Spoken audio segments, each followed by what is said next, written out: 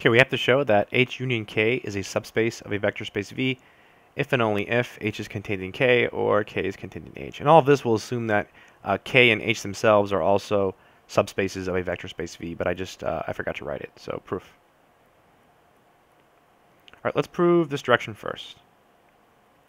So we'll start by assuming, so suppose, that H is contained in K or K is contained in H.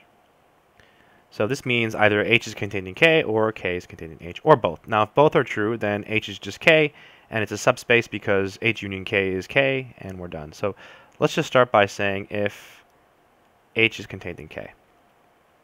Then let's look at H union K. What is this? Well, if it's not obvious, draw a picture. So let's see. Here's a little H, and here's K, right? Because H is contained in K.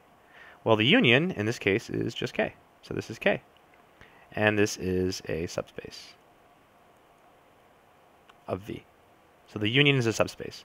So that part is done. Now if instead K is contained in H, then again, let's look at the union and see what we come up with. And if it's not obvious, draw a picture. So here is K, and it's contained in H. Looks like if you union K and H, you just get H.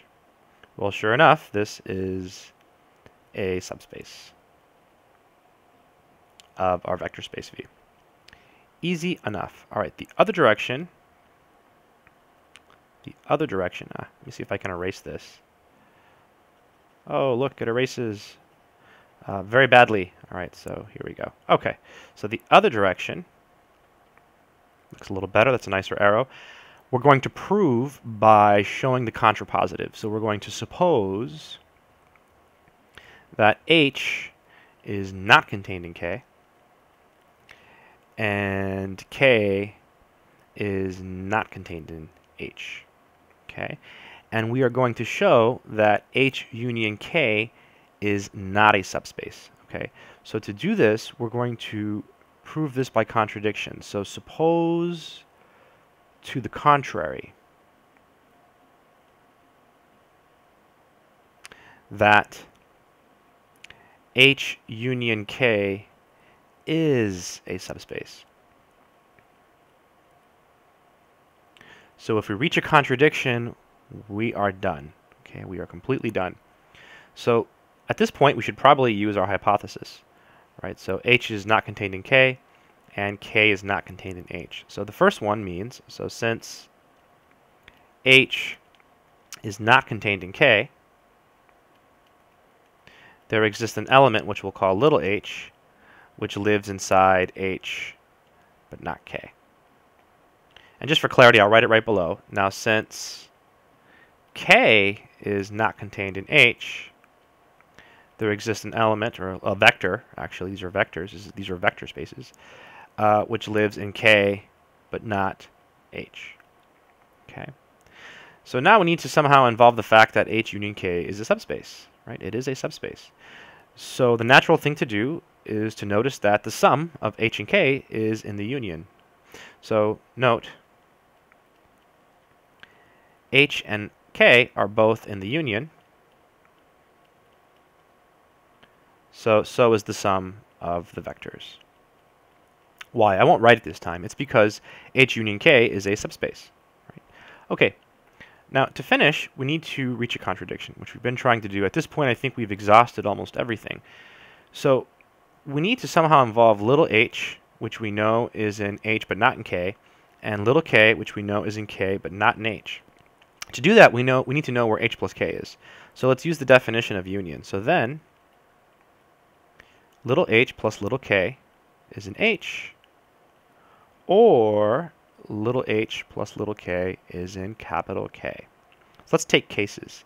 So if little h plus little k is in H, so we have a vector in H. So what other vector do we have in H? Let's see. We have little h, that's in H.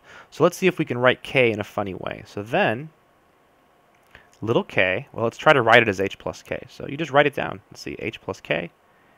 Sure enough, looks like we can subtract h. And then this here is in H.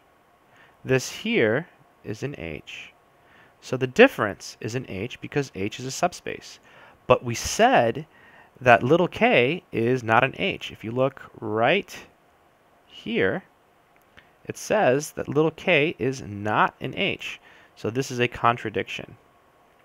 Likewise, if H plus k is in k, then let's see if we can do the same thing with little h. Little h is H plus k minus k. So this is in k. This is in k. So little h is in k.